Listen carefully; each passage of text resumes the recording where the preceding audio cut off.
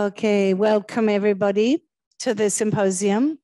Of course, The Eye of the Storm is a phenomenal exhibition, which I'm looking forward for you to see shortly afterwards.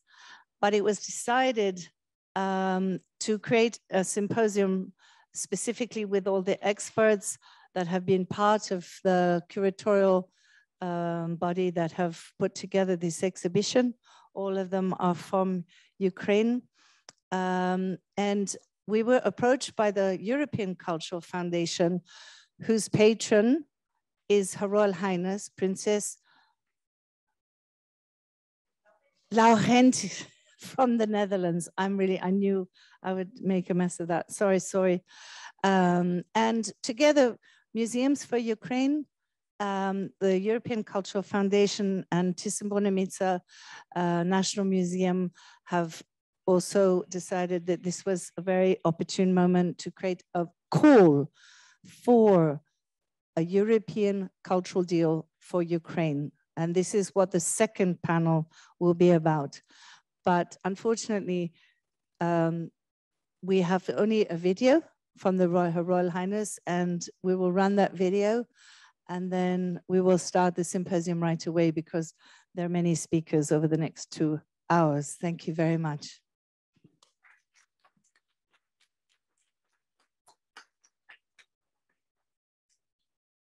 Esteemed friends, welcome to the exhibition In the Eye of the Storm, Modernism in Ukraine, 1900-1930s.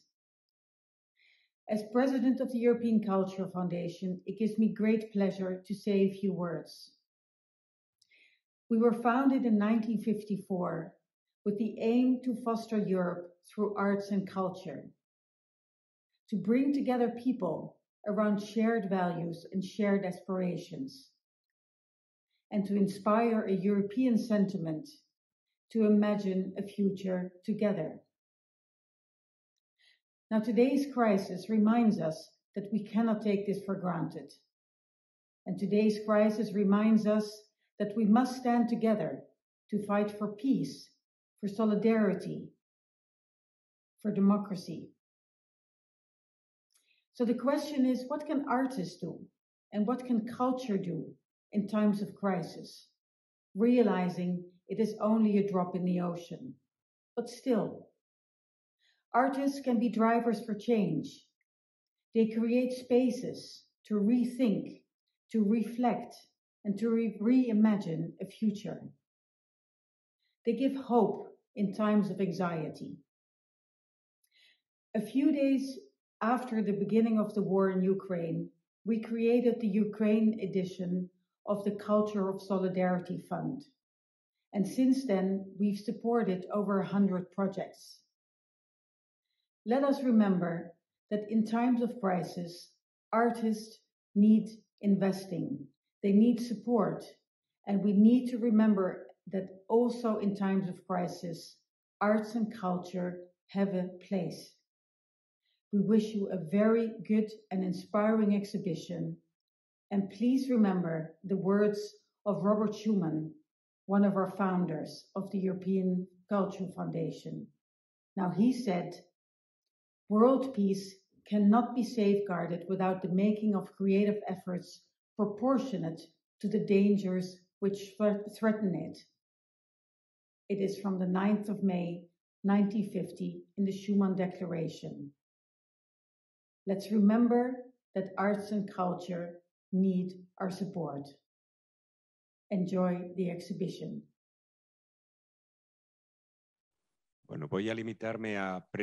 I'm just going to introduce the speakers in this first panel. So we will have as a moderator the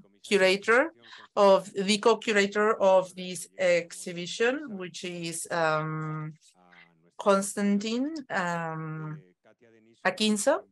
We also have Katia Denysova, co-curator of the exhibition, that will also be part. She has been a co-curator, but she will be one of the members of the first panel. And then we also have Olena Kashuba-Volvach, the other curator, the third curator, and she's part of the 19th and 20th century department of the National Art Museum of Ukraine. And with these the three curators of the exhibition, we also have Irina Drobot, the director of the Museum of Theatre, Music and Cinema of Ukraine. She has also contributed a lot. There's a great second part of the exhibition full of incredible pieces from the collection of this museum. And Olena Honcharuk, head of the Dovzhenko Center, which is a library and a center for research on cinema and photography in Kyiv. And thank you very much. I'm going to leave the floor to our different speakers.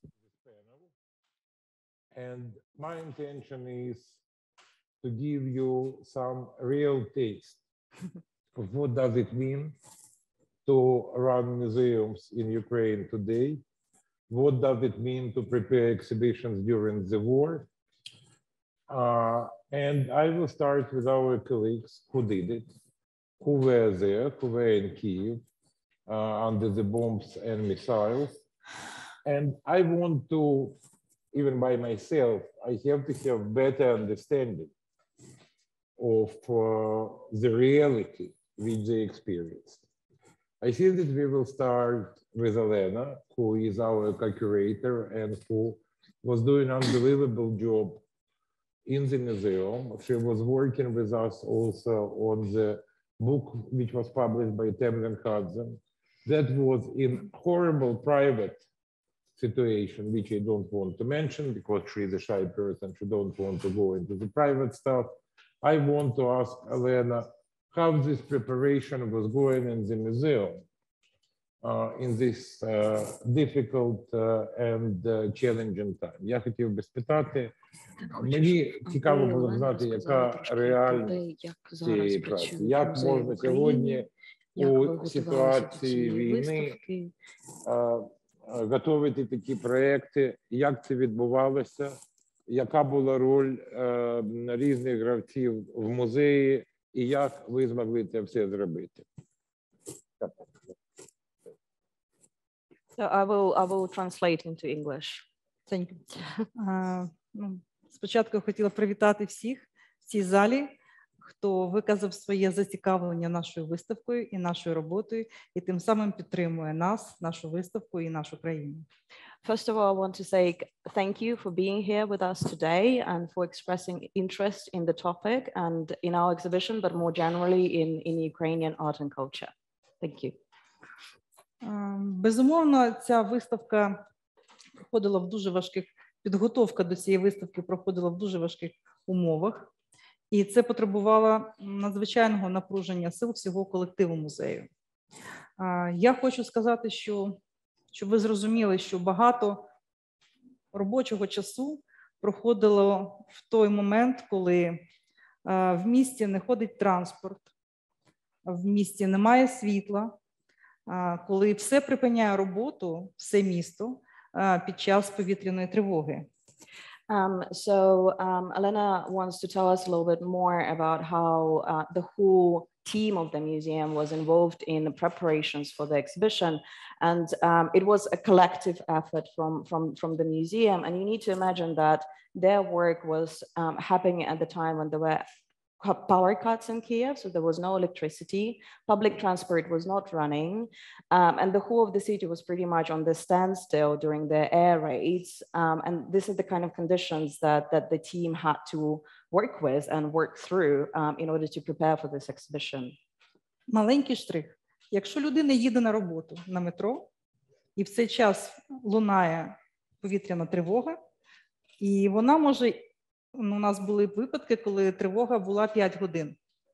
So just like to give you a bit of a taste, for example, if one of the colleagues from the museum is is going to work and they're using public transport, they're using metro or subway, and the air raid begins, they're stuck because the transport stops running. And there were instances when the air raids were going on for like 5 hours. So it's impossible to plan your day and the day of the team because it's just kind of impossible to envision what will happen during the day.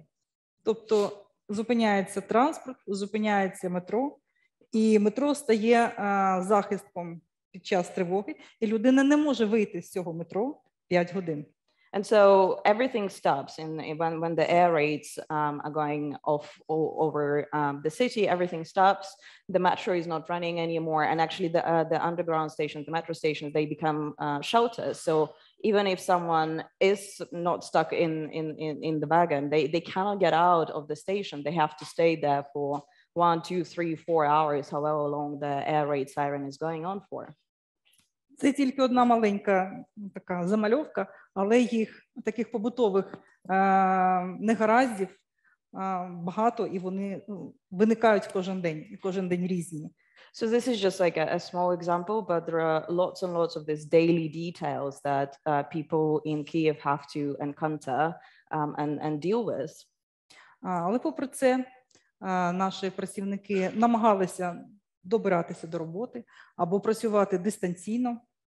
Але regardless of all these conditions, the employees of the museums, they were either doing their best to get to the museum and work on site, or they were working remotely. Деякі працівники в таких випадках ночували в музеї. And some of the employees were actually staying overnight at the museums and they slept at the museum. Щоб зранку не витрачати час на таку дорогу, яка може стати дуже несподіваною. So that they don't have to waste the time in the morning and they can start first thing and there are no they know what to expect because otherwise there are many surprises during the day. Передусім це праця реставраторів, які готували картини до виставки.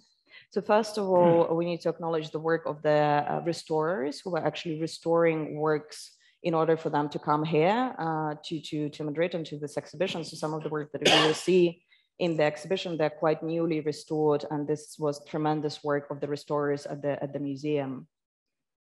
Роботи працівників у фондах, які так само залучені безпосередньо до роботи з картинами. And as well as that, it's the work of the curators and the employees of the archive who were directly involved in the preparations for the exhibition. Мені було легше, я більше могла працювати дистанційно, тому що багато роботи з текстами, з підготовчими матеріалами. Я могла собі трошки більш такий вільний графік зробити і працювати дійсно дистанційно. It was a little bit easier for Olena because she mainly worked with the text and kind of the catalog, and so she could be a bit more flexible and she could work remotely. Але ми всі намагалися бути на контакті один з одним, і такі горизонтальні комунікації дуже допомагали вчасно, інтенсивно працювати і завершити нашу підготовку вчасно, щоб роботи потрапили на цю виставку. But the whole team of the museum, they kind of collectively came together to make sure that all the preparations are done in time and everything is finished in time, and communication was obviously key in this moment, and communication was not always easy because there were such massive disruptions to everything basically. I want to add one thing because just to give you even more taste, when the war started, the first day of the war, and we discussed this with Olena and with Yulia, the director of the museum, the first bombs exploded. People from the museum who were, all the staff of the museum who was living relatively close to the building, which people who can reach the building, they immediately run there. And then in the end, those people who remained in the museum basically spent there nearly 2 months. They lived in the museum cellar because they could not leave it because it was no transport, it was a very difficult situation, etc. So they spent, it's solely women basically, sitting in this cellar, basically barricaded and protecting the museum. what they could do if Russians could arrive, I don't know how they could protect them, but they stayed there and they are sitting there. So it's a really very difficult situation. It's absolutely abnormal. It's again coming to some kind of Second World War situation and stereotypes. Next question I want to ask Irina, because she is director of extremely interesting museum. I think that it's one of the best museums in Kyiv. Unfortunately, I think that it's attracting more attention abroad than at home. It's a museum of theater, cinema, and musical arts with unbelievable collections. Of course, here you can see part of collection which is connected to the Ukrainian avant-garde theater, but this museum is covering many other fields from, I don't know, Ukrainian folk, kind of puppet theater, verteps, and everything else. It's a gem of Kyiv museums. But unfortunately, for many, many years, they cannot receive the status of the national museum. So it's still counted as a city museum, when long time ago it had to become national museum. And я хотів би спитати пані Ірини, я вже сказав, що ви представник одного з найцікавіших музеїв в Києві, розповів трошки про вашу колекцію, що у вас не тільки є авангард там, і сказав про проблеми, що багато років ви залишаєтеся міським музеєм у той час, коли ви кваліфіковані бути музеєм національним. Розкажіть, як ви готувалися і як живе ваш музей зараз під час війни? Дякую. Доброго вечора, шановні пані і панове. Я щиро хочу подякувати організаторам, пані Франческу, пані директору Константині Акінші і нашим українським співавторам, організаторам за цю чудову виставку, проєкт. Хочу сказати, що за 10 Pani Irina is grateful to everyone for being here tonight, but she's also extremely grateful to everyone who was involved in the project, Francesca and Guillermo, Marta, and the curatorial team. Я кажу це до того, що майже 10 місяців війни, і за цей весь час якось звикаєш до того, що ти живеш у таких обставинах. Але наш український народ, наш український дух, ми не тільки живемо, ми працюємо, ми будуємо, ми співпрацюємо і приймаємо участь у таких великих, потрібних сьогодні, як і вашій країні, так і нашій країні проєктах. І Irina was saying that obviously they have to work in extremely difficult circumstances, and this is something that through 10 months of the war, actually people in Ukraine got used to, but at the same time, it's not just getting used to, but you get used to the point that you just work through it. Like it's becoming your daily reality, but you carry on with working on very important projects. And this is something that people in Ukraine are kind of remarkable about, because everyone just carries on with their work and was doing important projects like this one and collaborating on the international level. Так, я вчора гуляла вечірнім Мадридом і, знаєте, щось таке в душі перевернулося. Отже, можуть люди в 21 столітті жити світло, вода, так гарно, так весело, взагалі, начебто приїжджаєш в інший куточок. І потім ти знаєш, що тобі треба повертатися і знову повертатися в ту ситуацію, яка зараз на нас накладена. Пані Олена сказала, ну, ми можемо про це говорити довго, але я думаю, що ці люди, тобто ми, українці, які це все переживаємо, ми стаємо сильнішими, відповідальнішими, і я впевнена, що наші музейники, які роблять героїчну справу, тому що ми всі на своєму фронті. Ми зберігаємо культуру. So Irina was walking around Madrid last night, and it was kind of surreal because it just felt like there is no war. Like everything was very jolly, and there were lights on everywhere, and the atmosphere was quite festive. And it felt, as I say, like extremely surreal because the situation back home in Ukraine is completely different. But it makes Ukrainians stronger. It makes us more creative. It makes us more resilient. And museum workers, they're also fighting their own kind of battleground, so to say. So they're doing they're contributing to the war effort in their way, which is also extremely important. З першого дня війни наш музей працює, зберігаючи колекцію. Коли не було можливості, були взриви, були ракети, ми все одно, фондовики наші, зберігачі, їздили на роботу. Хто не міг доїхати, тому що транспорт майже не ходив. Якщо сказати, він ходив, то люди добиралися пішки для того, щоб зберегти те, що є дійсно національним надбанням нашої країни.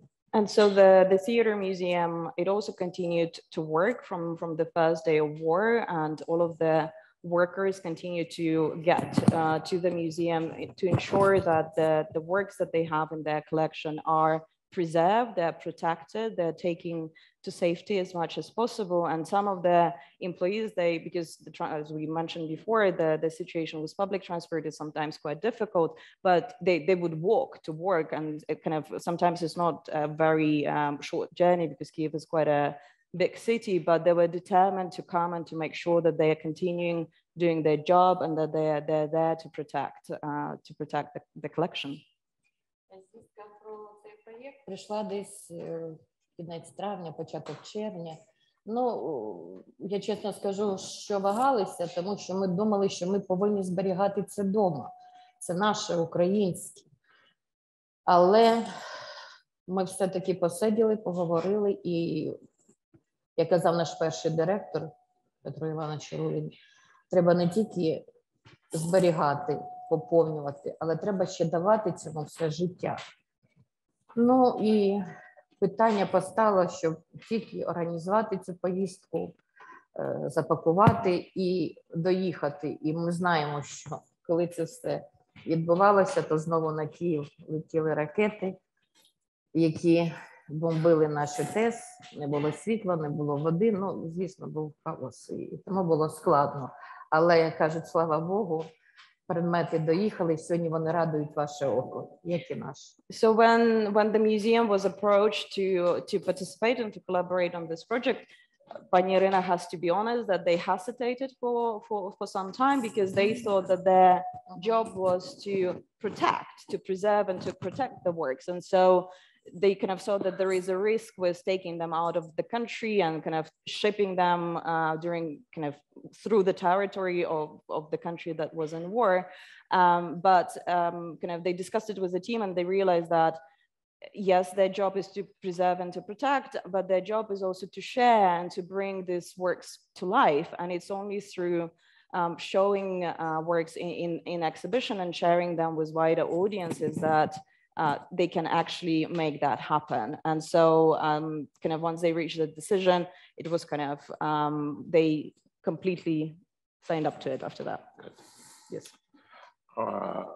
We don't have too much time left. And before Katia will tell us about our work in preparation of this exhibition, I want to make very short comment. Because the next panel will be dedicated to the cultural deal for Ukraine. And this deal is really needed because I think that this war is changing the equation. And even people inside the country can see that we need massive reforms in different fields, including cultural field, including museum field. And basically the war demonstrated not only strengths, but demonstrated serious shortcomings, like the absence of united digital catalog of the holding of Ukrainian museums, which we were talking about for years and years and years, but which never was realized. There are questions with equipment of museums. There are questions with training of museum personnel, which could be provided through European Union help by different European countries. So there are massive needs. And I hope that this heroic conduct of Ukrainian museum officials will be noticed. And I hope that Europeans will make steps and extend some help, share know-how which is absent, help to re-equip these museums and to push them in direction of the future which they deserve. Now, Katia will tell a few words about how we were working on this exhibition, because in reality, it started in a very strange way, because we met in Venice. I was asked by Katia's advisor to give her some direction with her PhD thesis. And in the first days of the war, we met in Venice, and I immediately understood that I need Katia in this project, and she was absolutely irreplaceable. She proved to be not very only gifted young art historian, but very good organizer, which obviously was needed for us when we are in such short time. We're trying to realize this massive undertaking. You can understand, and Guillermo and Marta will tell you that people are not doing exhibitions of such size in 4 months. People, and Julian will tell you that Tempting Hudson usually is not publishing huge books in 3 months. So it was common effort of different institutions, companies, to do undoable, to basically to race with time. I am surprised, but we won this race. Usually we are losing them. So please, Katia, tell. Thanks, Konstantin. I think you kind of answered the question. No? Yeah, no, as Konstantin is saying, it was an extremely short timeline, but also what made it a little bit more complicated is that we were working in parallel on the catalog, which is a catalog for the exhibition, but it's also a broader publication. It includes many more artists and many more features that are not, we didn't have the space to put on in the rooms.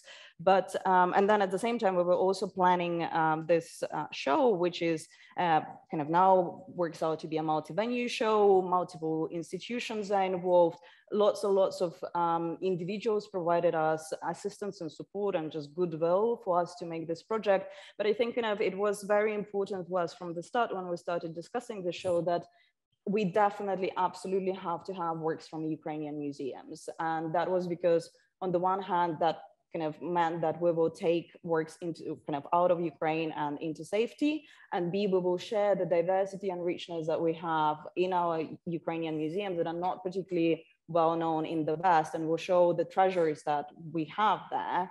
And so that kind of was another very important aspect, and we're super, super happy that we actually managed to do that, to achieve that.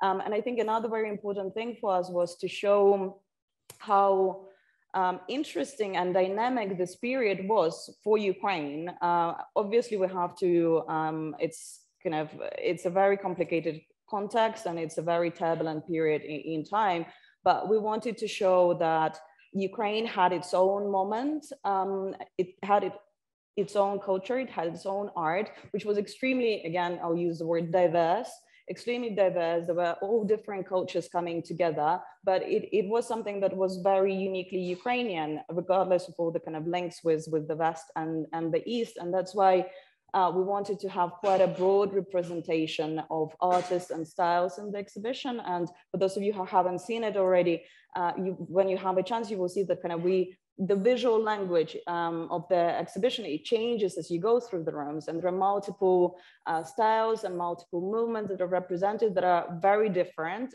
But that's something that we were super keen to show, is that yes, there were radical art movements, there were less radical art movements, but they all coexisted, and the artists were working together at the same time.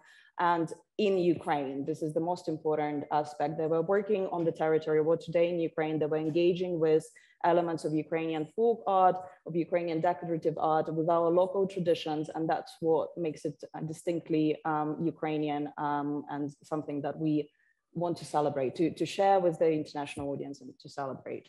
I want to add only one word, because of course there are many discussions now. What is Ukrainian art, what is not Ukrainian art. We are not appropriating artists who were not part of Ukrainian school. We are, in the same time, of course, we are including in this narrative of Ukrainian modernism artists who spent even some time in Ukraine, but left imprint on Ukrainian cultural landscape. Like, for example, this classical example of Kazimir Malevich. Yeah, so 7 cities claimed Homer dead. Of course, Malevich is an ethnic Pole. Malevich spent a lot of his creative life in Russia.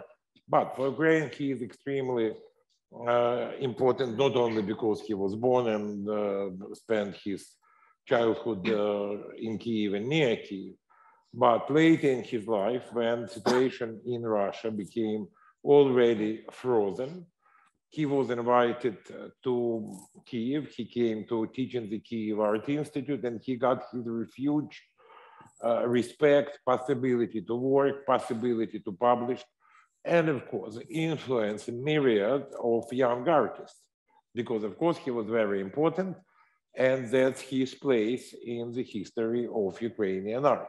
And also his last public exhibition happened in Kyiv, which is also a very important aspect. Sorry, Konstantin. Yes. Yeah. So that you will see the exhibition. You will make your own opinion on it. We tried. We did what we can. But now I want to talk not about visual arts, not only about visual arts, but about Ukrainian cinema. And those of you who will buy the catalog, you will see that one chapter of this catalog is dedicated to Ukrainian cinematic avant-garde. We hope that one of parts of this exhibition will be cultural program, which will be focused on Ukrainian cinema of 1920s and 1930s. And we have probably one of the most functional cultural institutions in the country, which is called Dovzhenko Center, which was established to deal with cinematic legacy of Ukraine. And I think that Olena can tell you about this much better than I, but before she will start to speak, I think that we can see this short video, which will give you some taste or some, it's a really teaser.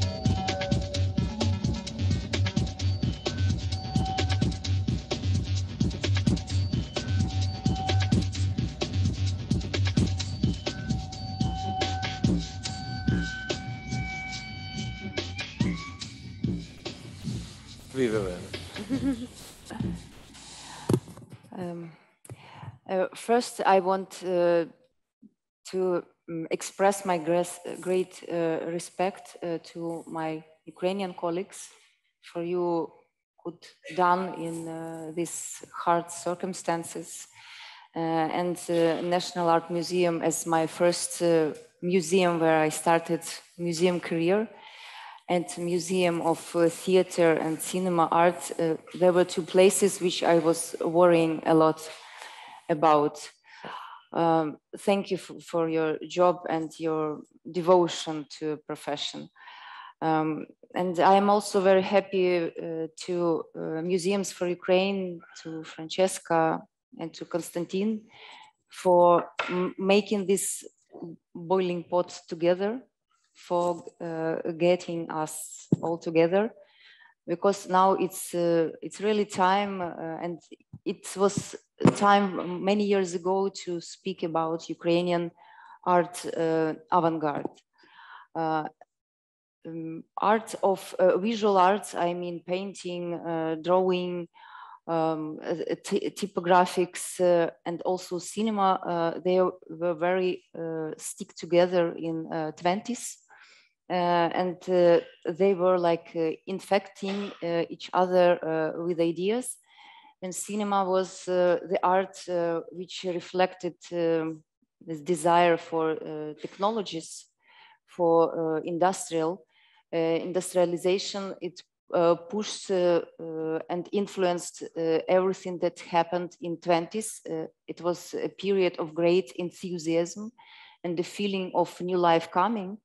And our researchers say that the symbol of Ukrainian avant-garde, it was a tractor which entered the Ukrainian villages, like the train entered La Ciotat, and that was the beginning of world cinematography. So for Ukraine, cinematography starts with the coming of the tractor.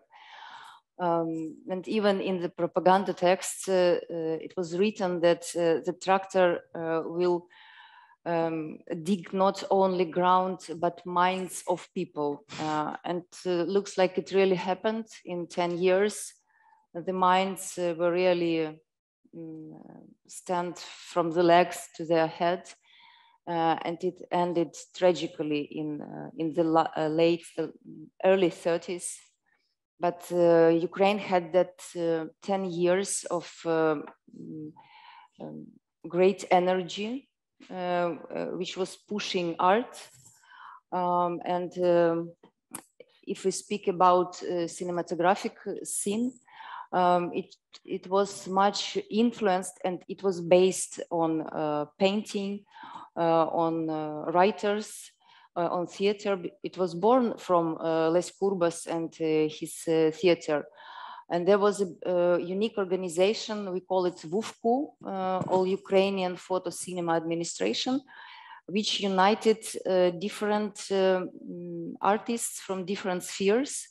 And they had 8 years of working out about 160 feature films. It does not concern animation, scientific or propaganda chronicles, but from that 160 films, 57% supposed to be lost.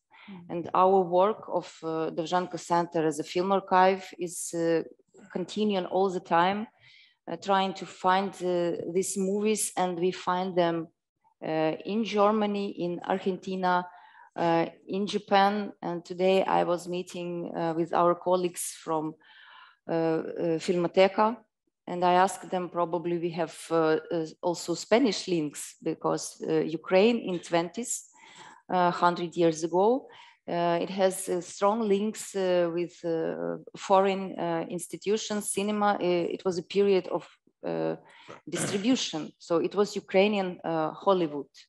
And unfortunately, and which was happened also to the art we see now in the exposition, in 30s, especially 36, 38, the art was closed in the reserves. In some of them, it was ruined. I mean, Lviv special reserve, but in National Art Museum, they preserved it. It was a period when the art was covered, and I got an honor to be a witness when in 2016 or 2015, this exhibition was first presented to public. And now the world can see it here in Madrid. And I feel these fluctuations behind this work, behind these pictures. And I'm very proud of the museum people who really preserve it. There is a story in our circles about the first director of museum, Beleshevsky. During First World War I, he stayed in Kyiv, and it was winter. It was cold winter without electricity, warmness, water, very similar to what happens today, but in 100 years. But there was no internet. And many people emigrated and they left their houses with collections of art. And he took sledges and he was walking through these houses and collected icons or pictures and brought them to the museum. And in this way, he saved many pieces of art. So it's a legend, but it's really an example for us, which holds us a lot. So I guess that in spring we can see the film program. We are starting to pick the best films to show art of cinematography, and lecture program, what was happening, because cinema managed to fix some process that it's impossible to put on painting. But have a great time in this exhibition, and thank you for your support.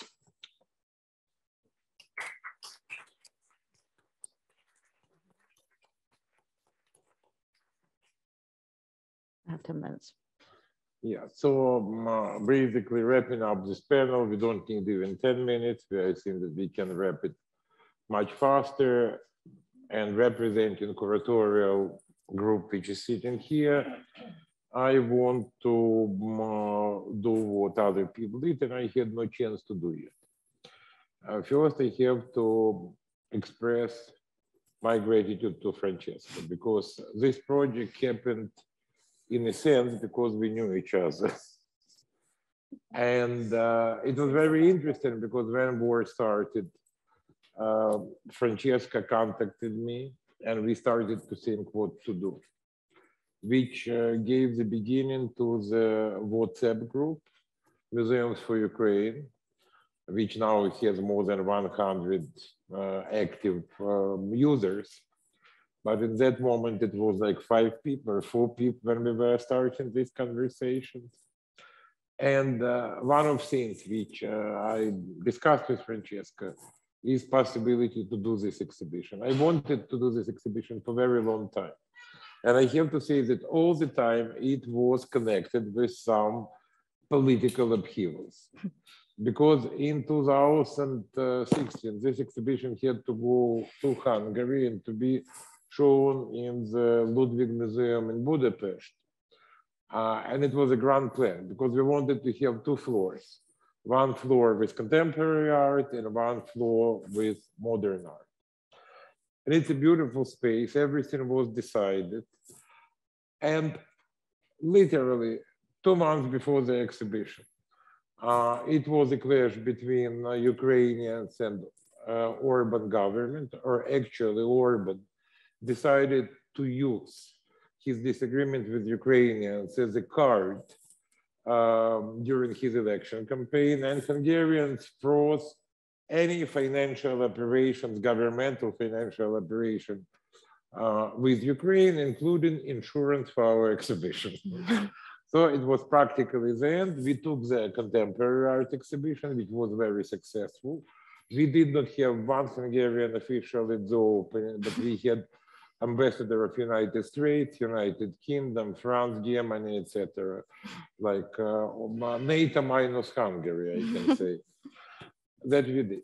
Okay, I decided that if it did not work in Hungary, maybe our German friends will be receptive.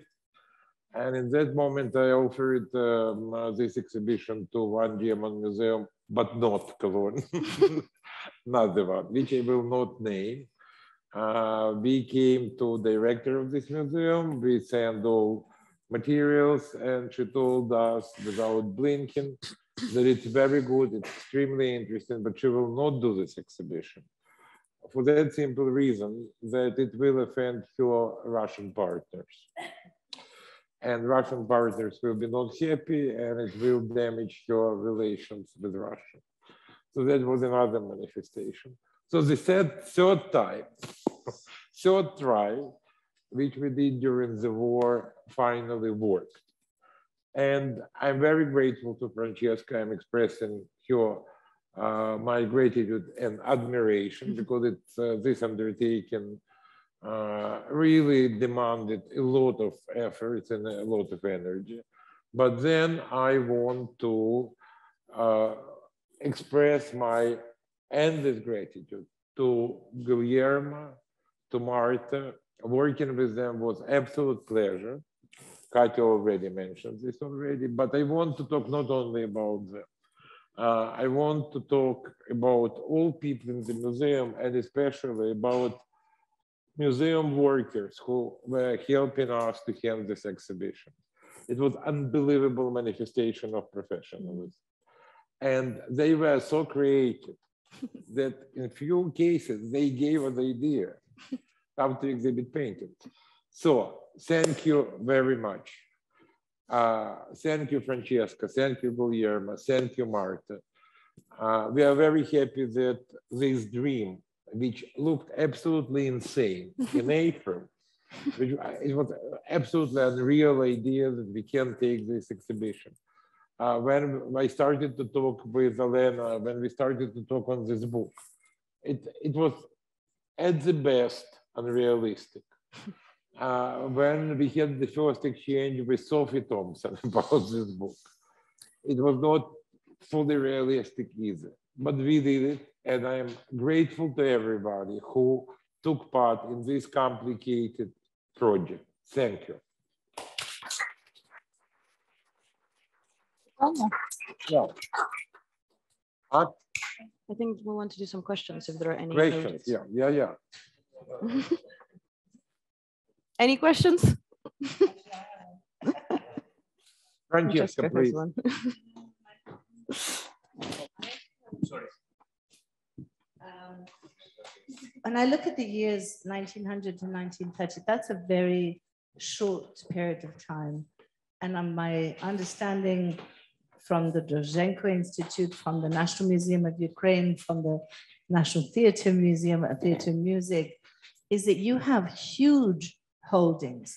And these are only the ones that were rescued during the Stalinist campaign of annihilation of this movement.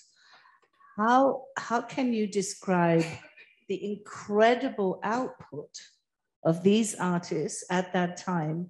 And second, how many of them worked in different disciplines? Because I've been seeing theater sets by Müller. There are so many crossovers. Did a lot of that take place? So please describe actually a little bit, give us a glimpse at how this world of avant-garde manifested itself in Ukraine. Yeah. Thank you, Francesca. Yes, it was an extremely vibrant period. And as Olena mentioned, it was a period when artists, writers, theater directors, cinema directors, they were all working together, and they were influencing each other and kind of stimulating the development of art during this time. And kind of there were obviously kind of, there was quite a lot of movements through Ukraine as well. So artists would work. So Meller, for example, he started working in Kyiv, then he kind of moved with Kurbas to Kharkiv.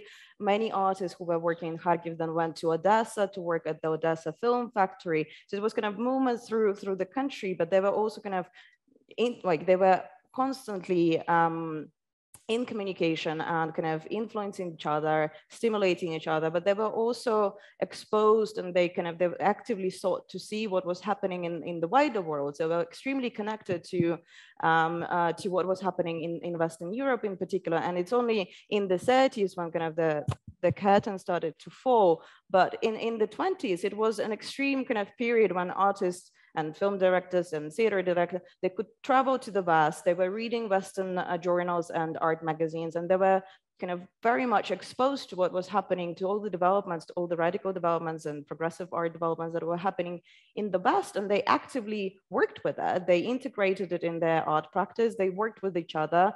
And yes, as you're saying, kind of it is a fantastic kind of dynamic period. And it's only, to be honest, I think in our exhibition, we're only talking about 20 years. So we have works from 1910s until, I think the last work that we have in the show is from 1928.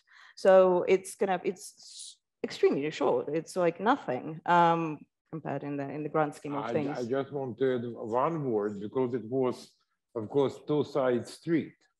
Because, for example, some Western important Western cultural figures were working in Ukraine, and Olena knows this better than I. When Piscator came to the Odessa Film Studio, when Lotte Lenya came to Odessa Film Studio, unfortunately, as I understood, this film did not survive, as unfortunately did not survive film sets, which was it Dix who did them? I don't remember now, but one of the important German expressionists. So on the other hand, what Francesca is noticed, we have this kind of very liquid borders of techniques and genres. So a painter could do theater designs or graphic design, or for example, Dovzhenko, who is the most important, probably Ukrainian film director of this period, in the same time was producing film posters as an artist. So they are really jumping, they are really changing roles constantly, which is very interesting. This liquidity of genres is very interesting characteristic of the period.